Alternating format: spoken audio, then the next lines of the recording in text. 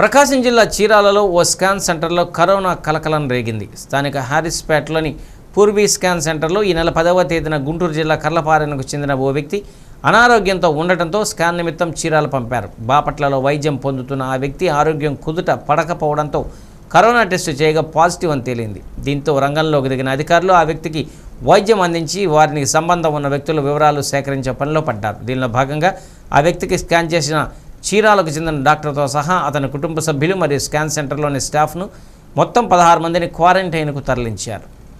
ప్రకాశం జిల్లా చీరాలలో సురేష్ మహల్ ఎదురుగా ఉన్న పూర్వీ స్కాన్ సెంటర్ నిర్వాహకుల కుటుంబ సభ్యులను సిబ్బందిని మొత్తం 16 మందిని కరోనా వైరస్ బారిన పడ్డారనే అనుమానంతో క్వారంటైన్ హౌస్కి తరలించారనే సమాచారం అందింది.